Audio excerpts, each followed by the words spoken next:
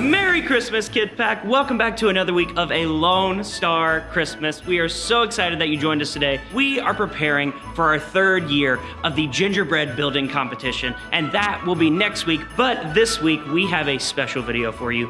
One person built their gingerbread house from home. That's Pastor Camille. She just had her baby, Bonnie, and she has been home for the past few weeks, but she graciously built us a gingerbread house, and you're gonna see how that goes. But make sure that you join us next week for the full gingerbread house building competition and enjoy this video. Bye, Kidpak. What's up, Kidpak? Pastor Camille, and I am ready. I'm so excited because you know how great I am at this.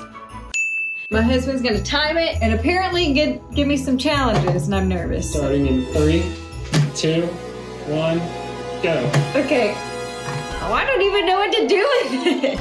This is a door. All right, we got a wall. All right, going significantly better than the last 2 times that I've done this. No, I spoke too soon. Well, it was upside down. It's not working. Ah, no! Everything's fine.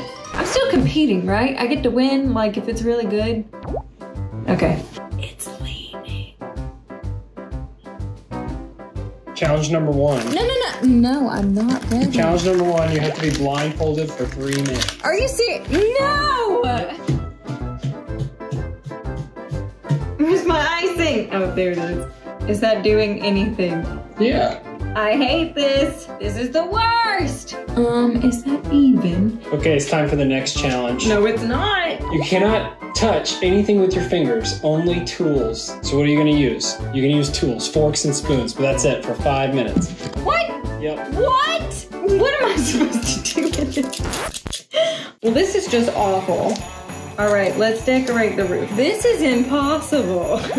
Well, that's beautiful. Look at that. This is great. How beautiful. Look at that door. All right, so I need to figure out how, oh, I can't use my hands. I can't use my hands. Okay, all right. Okay, next challenge. Okay, can I use my fingers? Yeah, you can use your fingers. Oh, okay. But if you answer this trivia question incorrectly, you lose hold on, 3 just stop. minutes. Just stop right there. He said the word trivia, and everybody knows that's just rude to say to me. In which country did gingerbread houses originate from? Germany. That's correct. What? You got 15 minutes left. My mucilage looks good. I'm not really sure where to put most of this stuff. Oh, there's a door. There's a door. I'm gonna decorate this first because it's looking a little plain. Well, how cute is that? Let's make some windows, because what mucilage doesn't have cute little windows, huh? I'm gonna do the roof real quick because it's looking super plain. All right. Oh, well, that's ugly. Okay, well, that's good enough. Kind of looks like spider webs, but oh well. This is not very pretty. Icicles, pretty icicles. I'm telling you, this icing is much better than I've used in the past. Let's just do this. Ah! Okay, next challenge. Okay. For the next 5 minutes, you have to wear oven mitts. Are you serious? Yep. What do you mean oven mitts? And it just so happens that we have the largest oven mitts that ever could be invented. But I was doing so good. We're gonna decorate the back because it's looking a little plain. Let's write mucilage. Or not. Let's not write that. I should never work at a bakery writing on cakes. Merry. It really doesn't look like it says Merry, but Merry Christmas. Oh no. Isaac, we're pausing because we have to mix a bottle, but I'm not doing anything. You can... Okay, it's kind of dark. We need some lights. Ha! Back in business, everybody. So what am I doing? Oh, these are cute dots. Let's do some dots. Oh, I need to open. How am I supposed to open them? This looks dangerous. Kids, don't try this at home. Where there's a will, there's a way.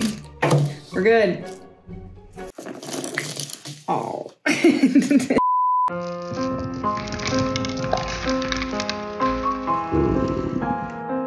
All right, let's try it. Ready?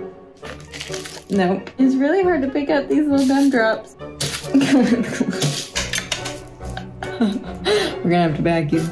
Well, that didn't work. Okay, you can take the gloves off. Yay! Yay! That was not fun. Get back Next to challenge, business. however, There's another challenge. is to hold Bonnie for 5 minutes. While doing this? Yep. One-handed. For the last 5 minutes of the challenge. All right, boo. Ready? Here we go. Okay. How am I supposed to do this with the bears? Holding a baby while making gingerbread. I'm working with my left hand here, and that's not good because I'm not left-handed. You've heard of goat on a roof? This is bear on a roof. What do you think, honey? It's pretty good. Pretty good. This is a masterpiece.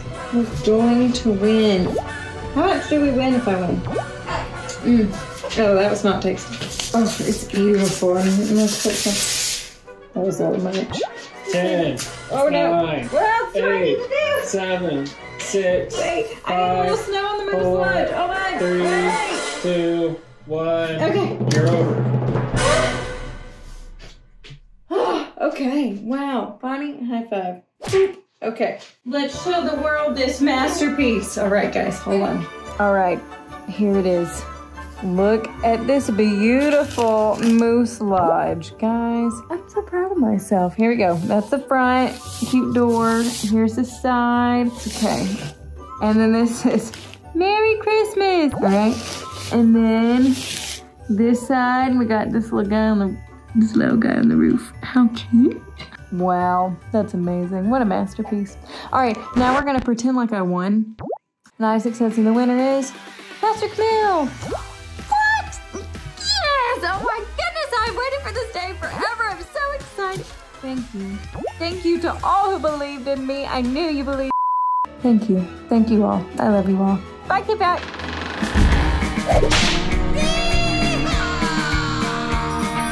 What's up, Kidpak? Welcome back for our final week here with Lone Star Christmas. I'm super excited to be here with you. I'm Pastor Joey, if I haven't had the chance to meet you. Today, we're talking about gifts. See, let me set the scene. It's Christmas morning. You wake up, you wipe the little fuzzies from your eye, and underneath that tree, you find something amazing. A beautiful, incredible, super cool gift. And you're so excited to see what's inside. You're so excited because you don't know what's there, but sometimes getting the gift is awesome. But even better is being able to give something so special. Imagine God opening up a gift that you gave him. And that's what we're talking about today. That we have an opportunity to give gifts unto God. The first opportunity that we have to give a gift to God is, in fact, worship.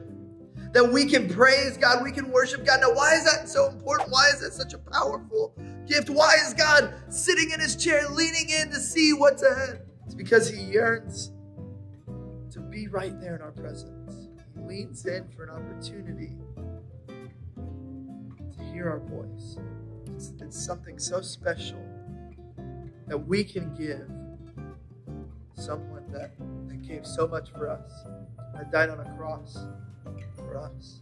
So we can give him our focus, we can give him our attention, we can give him our praises. And in that moment, we have an opportunity to surrender and lay down everything that's bothering us, everything that's worrying us, and worship him.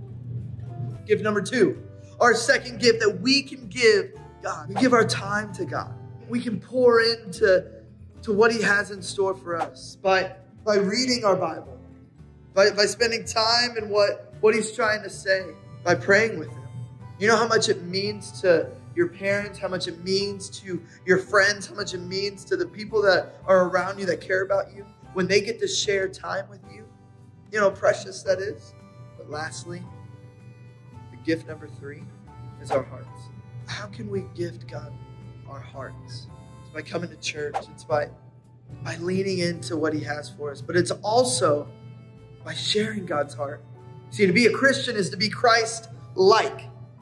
And so we have an opportunity to give this gift, this awesome, incredible gift of our heart. That's by spending time with him, by worshiping him, by doing those other things that we've talked about, but by also serving others and showing other people who God is. What kind of gift are you going to give this Christmas to Jesus? What kind of gift are you going to give God? Before we pray, as we're talking about the heart and giving our hearts to him, I want to give you an opportunity. Right where you're at, in your living room, in your PJs, wherever you're at. I want to give you an opportunity to give your heart to God, to take up this gift of salvation. That while we're gifting something to God, he's giving us something so much better. So with every head bowed, every eye closed, if that's you this morning, that you are far from God, or you haven't really been leaning in and giving your time like you should be, or giving your focus and attention to God like you should, this is your moment. I want you to repeat after me. Say, Lord Jesus, I give you my life. I give you my heart. And Lord, I acknowledge you. I look to you. I see you as God over my life and God over this world.